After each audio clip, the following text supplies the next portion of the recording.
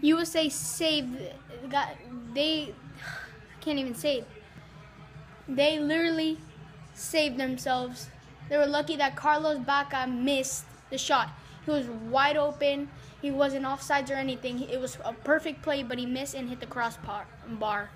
It would have been 3-0 for USA. But what a nice play. Colombia has this in the bag.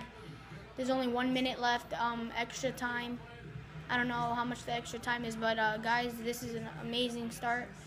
James is out though eventually, unfortunately, but let's see if he could still make it. And tomorrow, next game is going to be in Orlando, I believe. So yeah, I'll give you an update on my sticker album, and thank you for watching, guys. This is I think I'm gonna put one more video, update video, and thanks for your support, and please subscribe.